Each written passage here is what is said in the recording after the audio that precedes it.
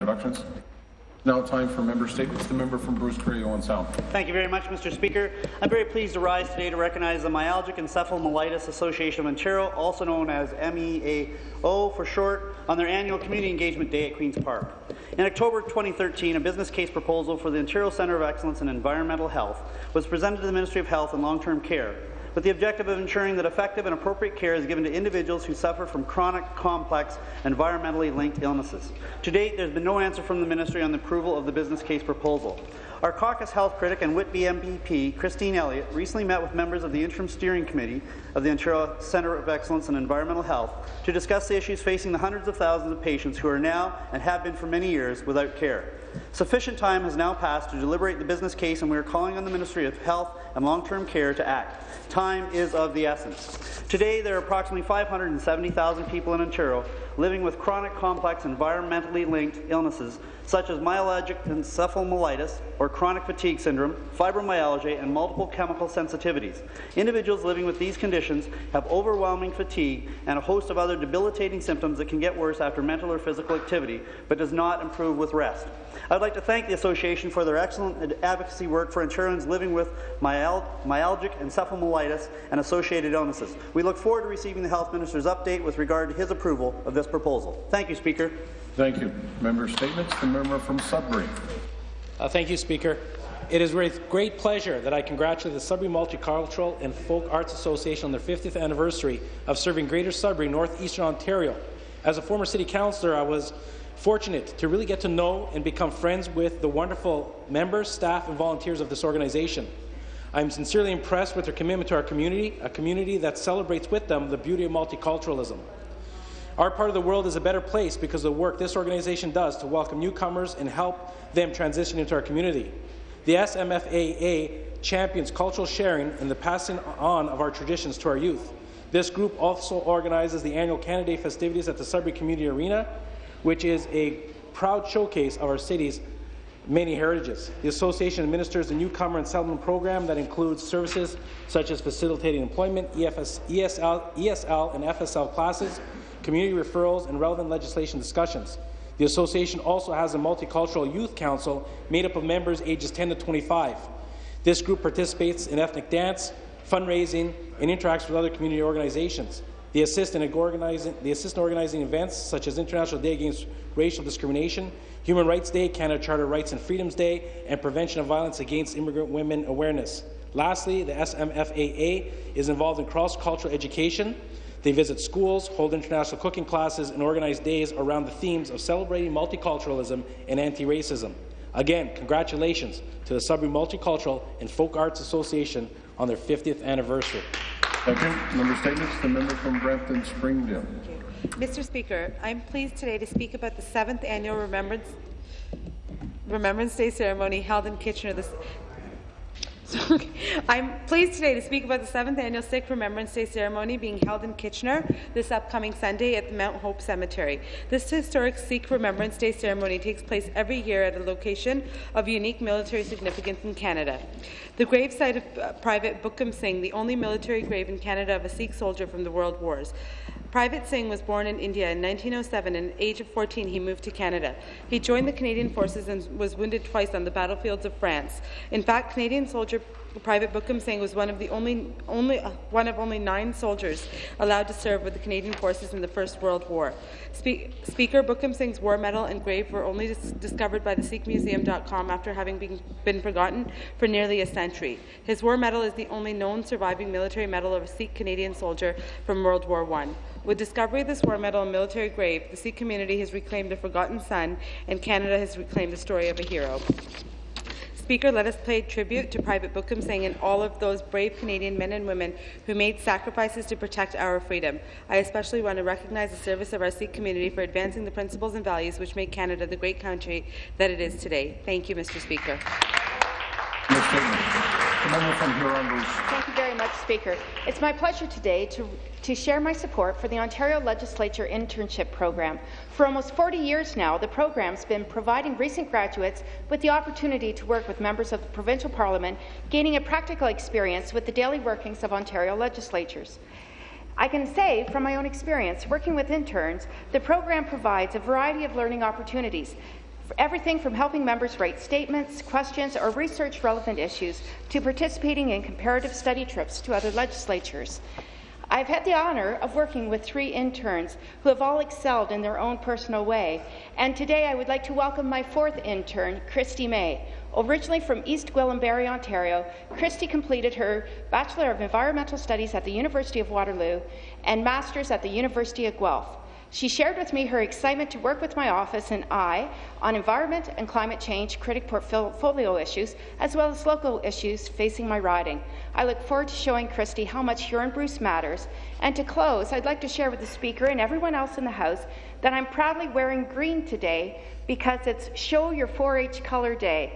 And I would like to invite everybody to the Royal Agricultural Winter Fair, where youth from across the province and Canada will travel to the city, where the country meets city, and bring their animals and show how proud they are to be raised on farms. Thank you very much. Member statements. The member from Essex.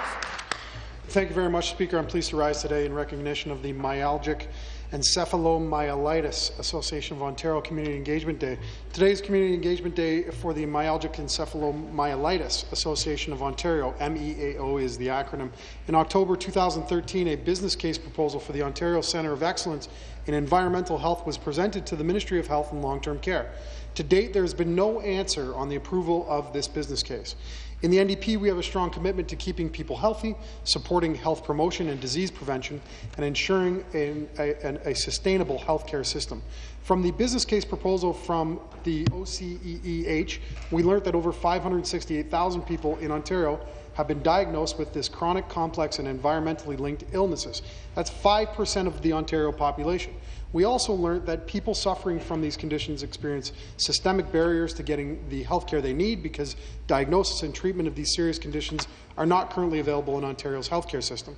Now we're hearing from the MEAO that over $150 million is spent annually to serve people suffering from environmentally linked illnesses, but it's done in a fragmented way that does not achieve the desired health outcomes. We believe this has to change. It's time to support the proposed Ontario Centre for Excellence in Environmental Health and ensure that people suffering from environmentally linked conditions receive the effective and appropriate care they need to move forward in their lives. Speaker, I want to commend those that are here today that are here on behalf of those affected and afflicted by MEA. Thank you, Speaker. Thank you. Member Davis, member from Cambridge. Thank you, Speaker. In 2007, I was driving past the century-old red brick building in Cambridge that had been the home of the Galt Knife Company, and I noted construction workers were renovating the building's large multi-paned heritage windows. This was the beginning of a wonderful adaptive reuse of a heritage building transformed into the Grand River Brewing Company. Imagine the delight of my very good friends who learned that a craft brewer was setting up shop 2 minutes from their home. I do believe they were their first customers. Indeed, as Grand River Brewer began distributing their craft beers to local restaurants, pubs, and community events, the residents of Cambridge were delighted to have this unique brewery right in the heart of our beautiful city. Not only do we have a preserved heritage building, but Cambridge has a thriving and expanding business that has created local jobs. Speaker, it is clear that CEO Bob Hannenberg's dream has become a rousing success. Many of the fine craft beers crafted by Grand River Brewing have won several Ontario and Canadian brewing awards, including my personal favourite, the Ploughman's Ale. Grand River Brewing offers brewery tours, hospitality room for tastings and local events, and I would welcome and encourage all members in this House to visit my riding of Cambridge to stop in for a very enjoyable pint. Thank you.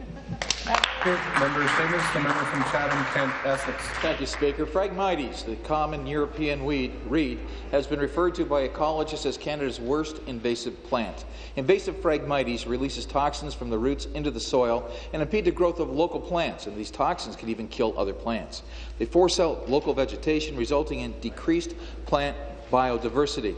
These tall, densely growing weeds can reach up to 5 meters in height, can cause damage to natural habitats that they grow in, and also cut off food supplies for native wildlife, including several species at risk. Speaker, Phragmites can grow so thick that even deer can get caught up them and eventually die. In my riding of Chatham, Kent, Essex, and in many other areas of the province, they contribute to flooding as they spread throughout ditches, roadsides, and on our highways. And they're so thick that they can even prohibit natural water flow. Now, I've seen this firsthand, most recently while working with farmers in the Leamington area during the Essex County plowing match. To see just how far widespread Phragmites are, all one needs to do is to travel Highway 401 between Windsor and London to see this invasive plant growing in medians and ditches. In some cases on county roads, Phragmites actually impairs visibility to oncoming traffic, an accident waiting to happen. Thus far, Ontario has taken a piecemeal approach to combating Phragmites, and it's recognized as an invasive plant, but not a noxious weed. The Ontario Phragmites Working Group has established 4 recommendations to help control and manage Phragmites.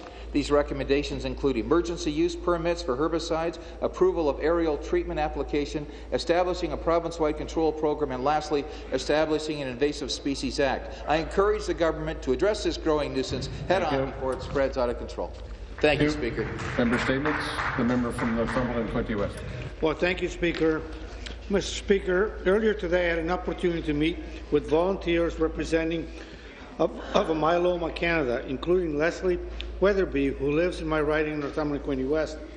Leslie, along with other volunteers, came to Queen's Park today to help us understand more about this disease and the kind of treatment support the patients and their family needs. Myeloma Canada provides educational resources and emotional support to patients, family, and caregivers.